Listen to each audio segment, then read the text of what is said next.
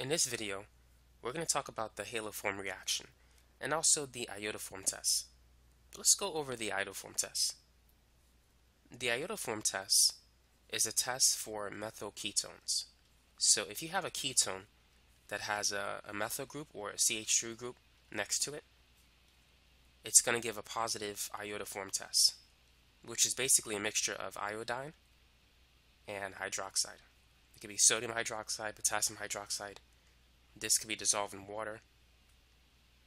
And what's going to happen is the ketone is going to be oxidized into a carboxylate ion. The methyl group is going to be attached to 3 iodine atoms. So this product is known as iodoform, and it precipitates out of the solution as a yellow solid. The presence of that yellow solid gives you a positive test, a positive iodoform test for a methyl ketone. But now let's talk about the mechanism of the haloform reaction, going from this methyl ketone into the carboxylate ion.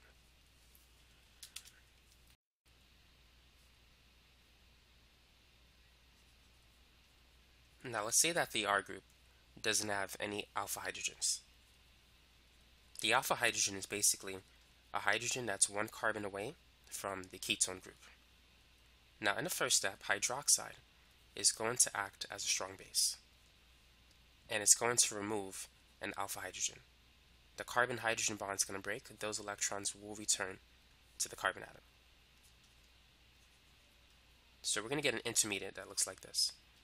It's going to be a CH2 with a negative charge on the carbon. Now the reason why this hydrogen is acidic is because the conjugate base is stabilized by resonance. So if we want to, we can draw the enolate ion.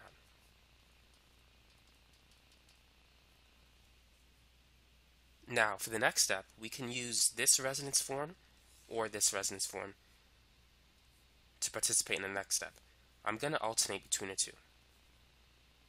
So at this point, the enolate ion will react with iodine. Using this particular resonance form, the enolate ion is going to take a lone pair from its oxygen, forming a double bond, causing this double bond to attack the iodine molecule, giving us this product. So in the first step, or so far at this point, all we did was we replaced an alpha hydrogen with an iodine atom.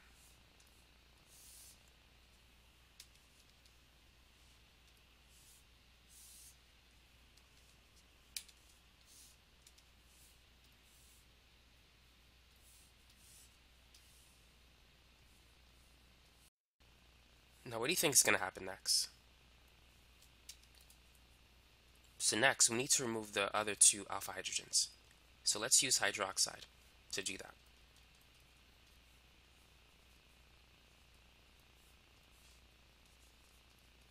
So this time I'm not going to draw the resonance structure of the enolate ion. I'm going to leave the negative charge on the carbon atom, so you can be familiar with the different ways of showing the mechanism. So now the enolate ion is going to react with another iodine molecule. This carbon is going to attack one of the iodine atoms, expelling the other one. And so we need to repeat this process at least 3 times. We need to replace all 3 alpha hydrogens with iodine atoms. So now let's go ahead and take off the last one. So let's use hydroxide again to do that. This time let's draw the other resonance form of the enolate ion. So hydroxide can take off the hydrogen, the carbon-hydrogen bond can break. Eventually those electrons will move here, causing this pi bond to break.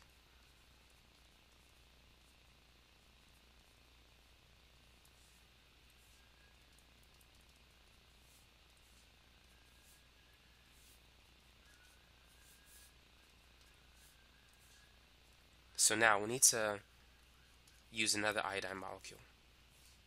So this is going to reform the pi bond, breaking this pi bond, causing it to attack iodine. So now at this point, all three alpha hydrogens were replaced with iodine atoms. So we have a carbon with a double bond to an oxygen and a Ci3 group.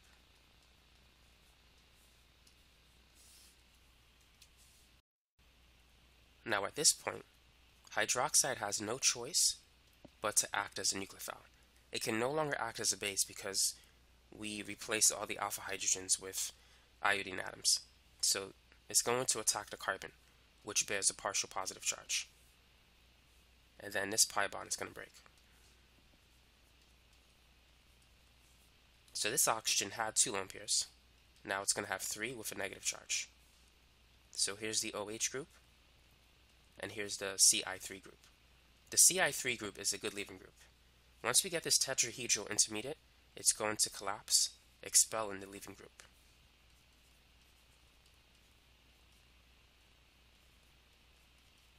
So now, we have a carboxylic acid. Now, a carboxylic acid won't remain in its protonated form for very long under basic conditions. Because the solution is basic, a hydroxide ion is going to react with the carboxylic acid in an acid-base reaction. It's going to react with the weak acid, taking away its hydrogen, giving you the carboxylate ion. So the carboxylic acid will be in its deprotonated form. Now what about the Ci3 group? When it was expelled, it looks like this. Now we can use this as a base to remove this hydrogen if we wanted to, or it can grab a hydrogen from water. And as it does so, it turns into iodoform, which is CHI3. And this is a solid. So this is going to fall down and it's going to precipitate as a solid. Once you see that yellow solid, you know you have a positive iodoform test. That means that you had a methyl ketone in a solution. So how can we apply this information in a test problem? On an exam, you might be asked, which of the following compounds will show a positive iodoform test? So feel free to pause the video and work on this example. There might be more than one answer, just so you know.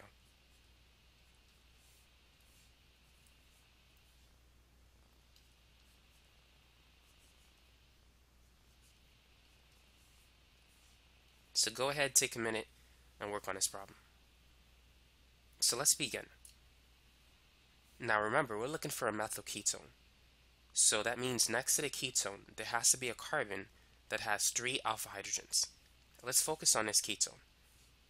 So here are the 2 carbons of interest. That's 1 carbon away from the carbonyl group.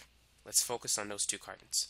On the left, this carbon has 2 hydrogens because that carbon is bonded to 2 other carbon atoms, and carbon can only form 4 bonds.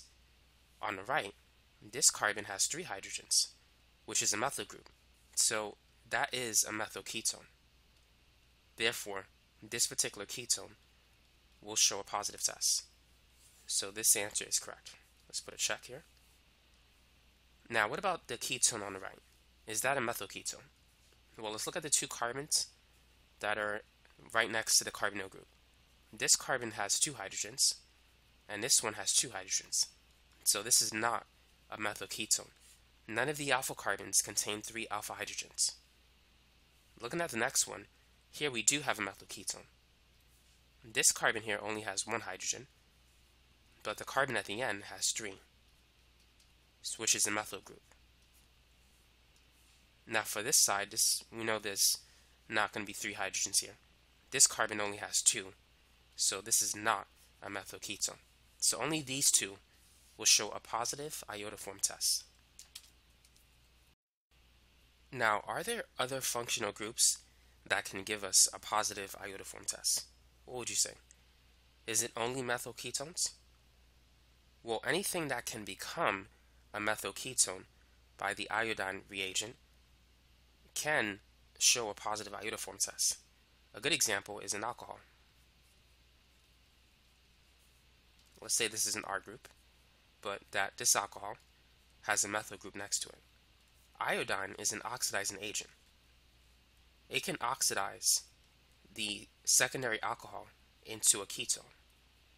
And so notice that it can produce a methyl ketone. And then since the solution still contains iodine, and it's still basic, this will eventually turn into a carboxylate ion. And we're also going to get iodoform. So an alcohol that has a methyl group at the end, in this case like a secondary alcohol, as long as it has a CH3 group at the end, then it can give a positive iodoform test.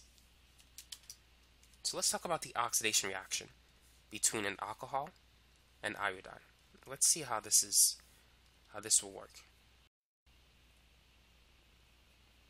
So keep in mind, a solution is under basic conditions. So what we need to do first is we need to remove the hydrogen on the alcohol. So we're going to have an alkoxide ion. Now this step is slow because this particular base is stronger than hydroxide. So this part is reversible with the larger arrow facing towards the left. So that's like a slow step. Once you take off the hydrogen, this oxygen can attack an iodide molecule. Hydroxide can do that too, but it's reversible. Once you add a leaving group to the oxygen atom, you can now oxidize it. So the hydrogen that is directly attached to the carbon that bears the oxygen is the hydrogen that we want to pay attention to. So now we can use another hydroxide molecule or ion in the solution to remove this particular hydrogen. Once it does so, the carbon-hydrogen bond is going to break. Those electrons will be used to form the pi bond between the carbon and the oxygen, expelling the leaving group. And so that's how you can oxidize a secondary alcohol into a ketone. So all of the halogens, like iodine, bromine, chlorine, they can all oxidize a secondary alcohol in this particular fashion.